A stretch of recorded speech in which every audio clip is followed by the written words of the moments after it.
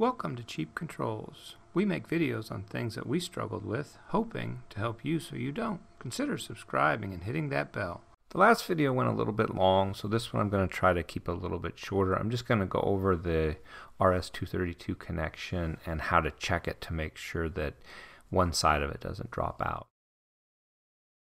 We're going to start right from where I left off on part 2, so you can go back and watch that video if you want. I'm going to add a text field to both pages.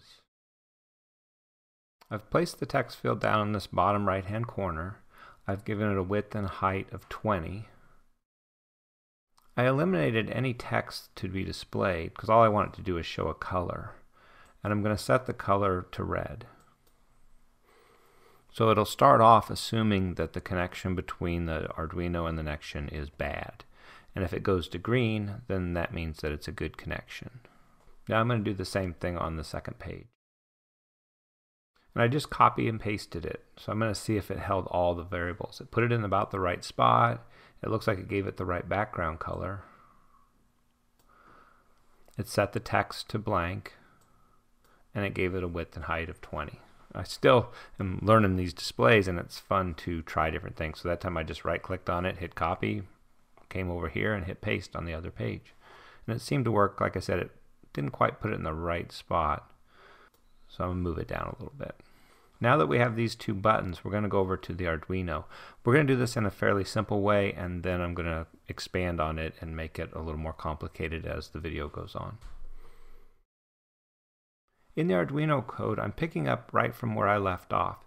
So the first thing I want to do is just clean up some things. So if you have the old code, you can follow along and edit as I do and keep everything about the same. So I'm going to delete these commented out lines.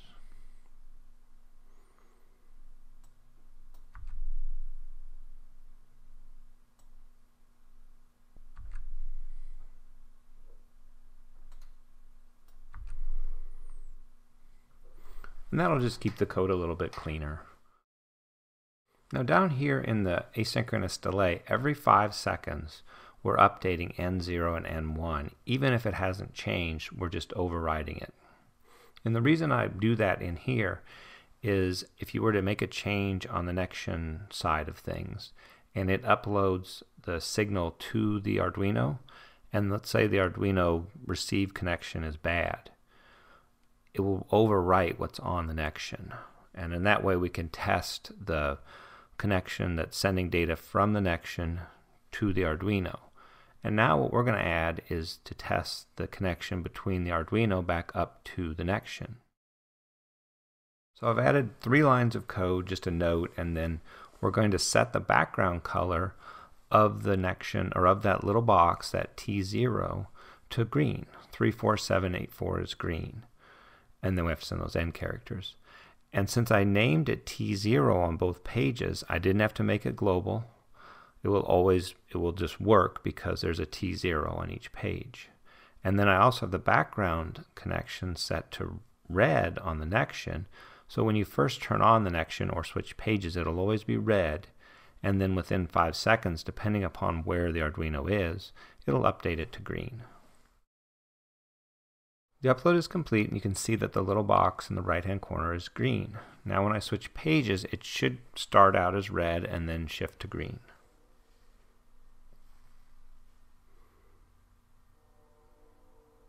And it did. And so that way, when it's green, we know that the Arduino was able to send the command or send a command back to the nextion.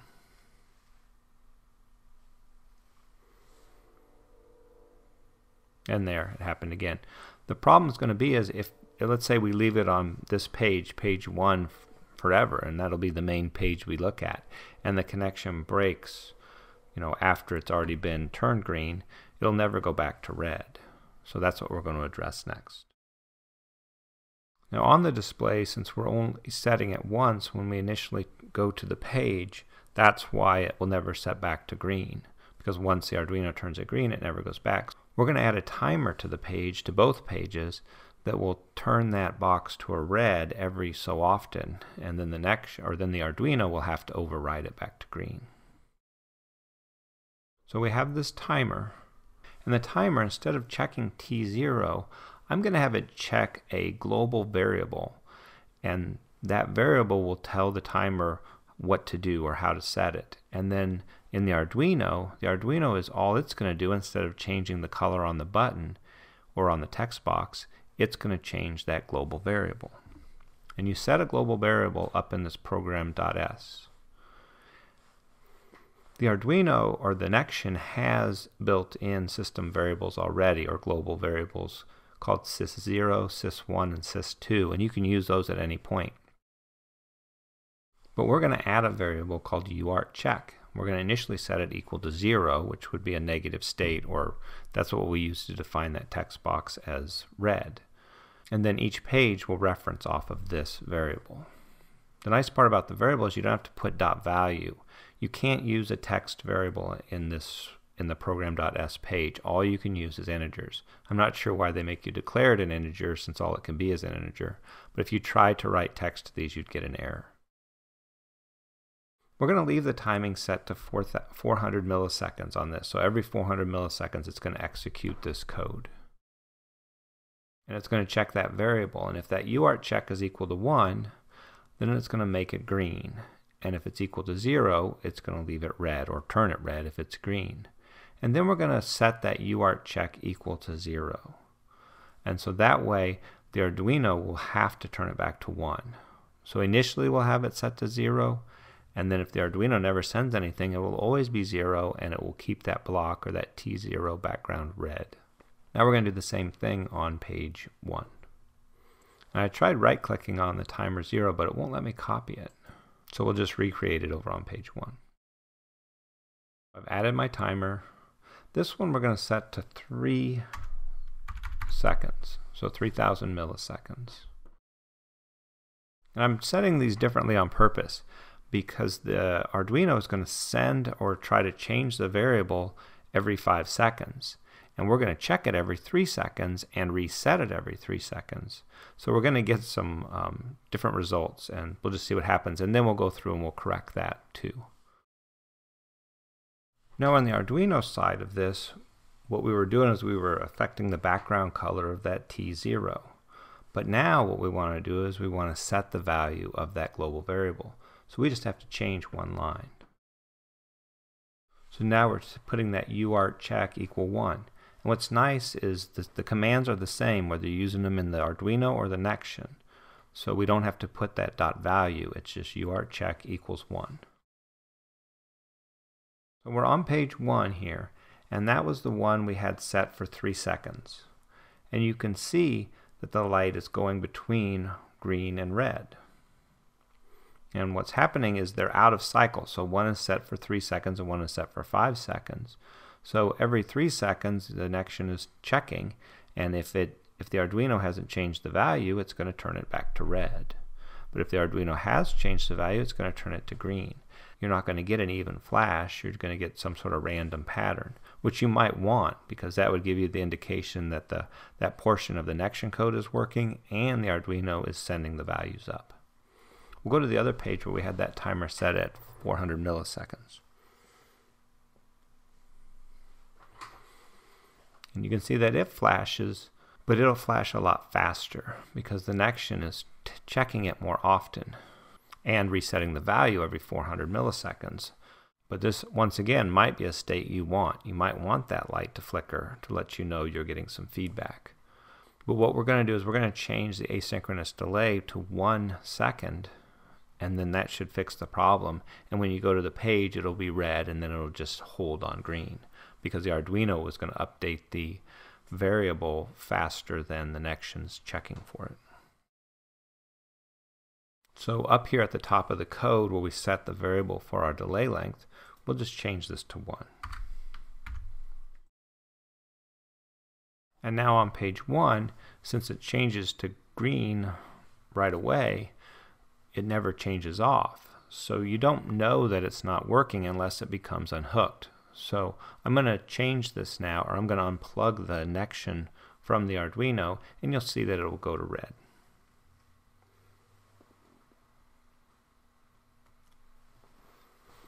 So it's been unplugged, and you can see that it went to red. So in other words, the connection's been broken between And now I've plugged it back in and it went back to green. Now we'll go back to the other page where we have it testing every 400 milliseconds, and you'll see that it's still flashing.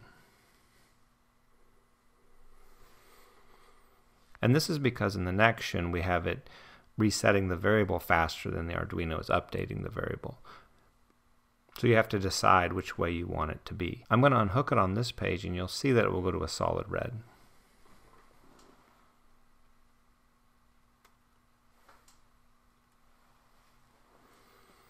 So now it's staying solid red.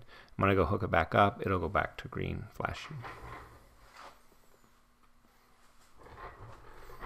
So this is purely just a preference thing. I like the fact that it will stay a solid green, and then, because you could unplug it just to test it real quick. So the change I'm going to make for the next video is I'm going to set this to 3000 also.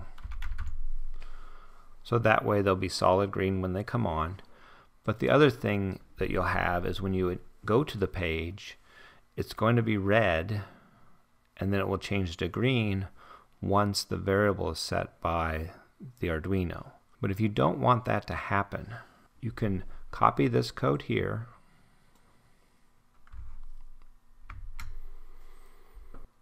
and you can put it on the page itself under this. I like to use the post initialization portion of the code. If you put it in here, what it will do is it's going to check that variable of 1, and it should be set to 1 because the Arduino is continually setting it to 1. And then it will set that text background to green, and then the process will start, and it will always be green unless it becomes unhooked.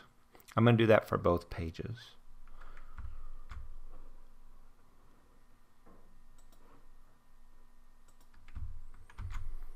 And then this way going forward, that little box should be green as long as we're connected. So now we're back to the display. I've got it all coded the way that I would like to have it, and we'll just show you that it's still working. It is interesting. It looks like I get a little red flash when I change the page. So there must be a little bit of a glitch. Maybe if I change that code over to the other initialization portion of the page, that would fix that. And give that a try here real quick. So we'll go back to the nextion display. We'll cut this out of here. We'll put it over on this side. We'll go do that on the other page.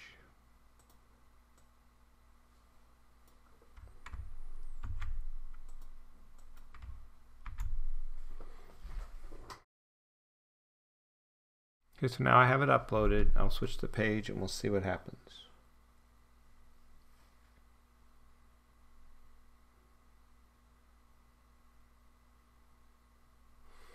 And it appears that it's working fine now. So I finally have found a case where it matters where you put that, which one of those you use, the pre or the post. And it does make sense because after the page was initialized, that's when you ran that post initialization code, and it must already configure the display and set all the background colors. So kind of interesting. So now I'm going to do a quick review. All we did in the nextion was we added 2 text fields and 2 timers. On the timer we added some code just to check a variable. The variable we put up in this page, this UART check. And if that UART check is equal to 1, it makes the background green. If the UART check is equal to 0, it makes it red. And then we force it to go to red, and then that forces the Arduino to update it or change it. On the Arduino, we changed our delay length to 1 second rather than 5 seconds, which helped make that red and green change quicker. But you know, it'll also make the temperatures update more frequently. And I really didn't pay much attention to that when we were doing the video, but I'm assuming that it worked just fine. And then down in the asynchronous delay, all we're doing is we set that UART check equal to 1 every time, every second. So not only now are we updating the N0 and N1 with the values that the Arduino thinks they are, we're also setting the UART check equal to 1. Now in the next video, I'm either going to add a second temperature sensor, or I'm going to add the real-time clock. I haven't figured the order that I want to go in. I know I'm going to have to reconfigure that page 1 so that I can have more data displayed. I'm not sure if I'll put the real-time clock on that page, but I probably will, because it would be nice to know the time, especially if you're going to have something set up that will be on your desk. Like for me, it's going to control my heater. So if I have that sitting on my desk, it'll have a little clock with it, and that might be nice. But with that real-time clock, I'm going to do some configuration where I can set a timeout. So if I turn the heater on, let's say, in an hour or 2 hours, if I forget about it, it'll just automatically turn off. And that might make the video go a little bit longer. So I don't know, I'm going to think about that, whether I should break that up into 2 pieces or not. I'd really like to get some comments on if you mind a 20-some minute video over a 12-minute video. Information like that is good to have. Well, that's about it for this video. If you like what you saw, consider giving me a thumbs up, and also consider subscribing to the channel. Thanks for watching.